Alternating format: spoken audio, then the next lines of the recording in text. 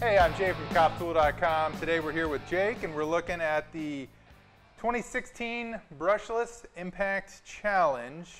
Jake, what can you tell me about these tools?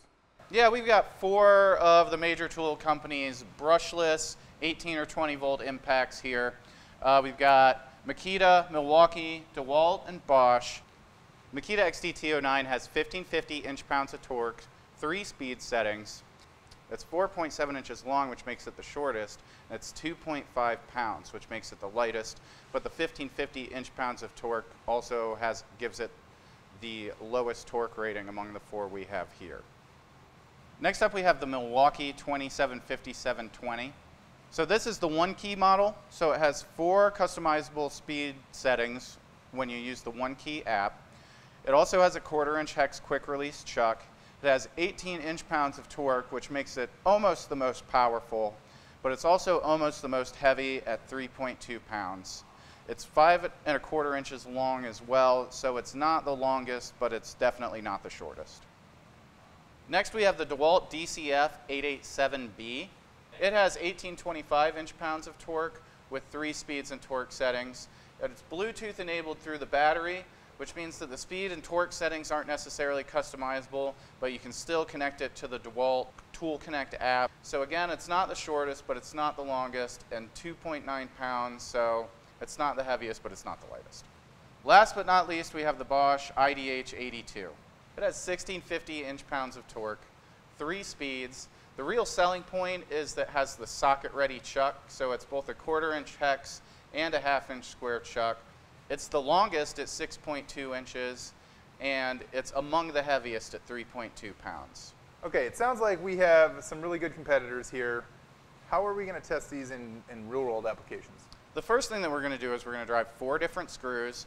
We have everything from big lag bolts to tiny cabinetry screws that we're going to drive with all 4 of these different impactors to see how they perform on their high-speed settings, how they perform on their low-speed settings.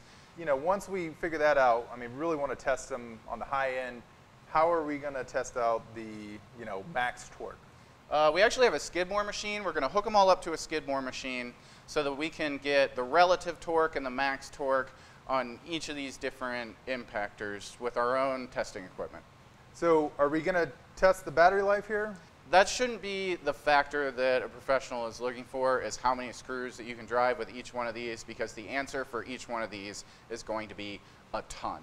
If you're not getting the battery life that you want from a 2.0 battery, you'd just be much better off upgrading to a 4.0 battery or a 6.0 or even a 9.0 or a FlexVolt or any of the new batteries that are on the market now, instead of trying to say this impactor isn't any good because the battery doesn't run as long as I want it to.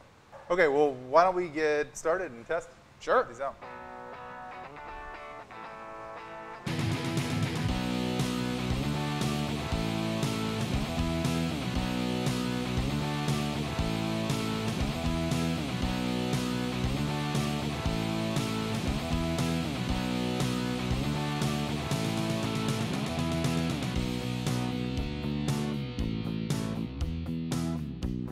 Okay, so we did some real-world testing of these guys. Did some small screws, did some bigger lag bolts. What insight do you have for us? Well, they all did the job really admirably. They, for everything from the huge lag bolts to the tiny cabinet screws, they're going to drive a screw. That's what they're built to do.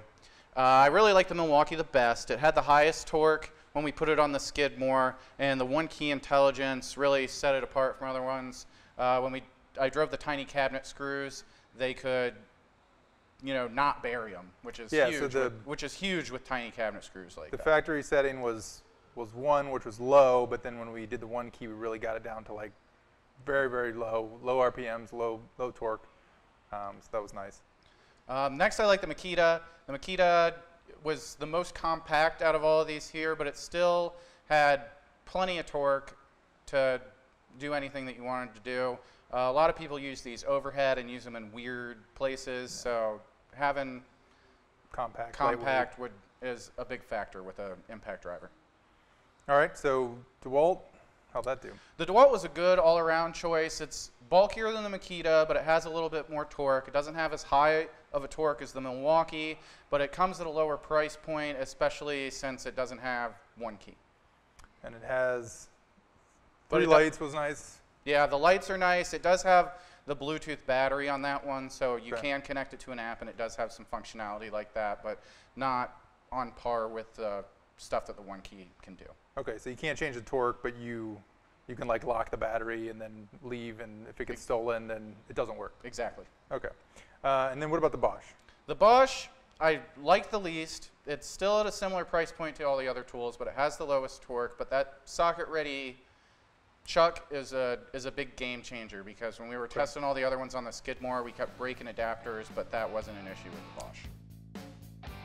Of course, there's more to the story, so check out the full write-up on coptool.com. Don't forget to like and subscribe if you found this video informative. And I'm Jay, this is Jake. Thanks for watching.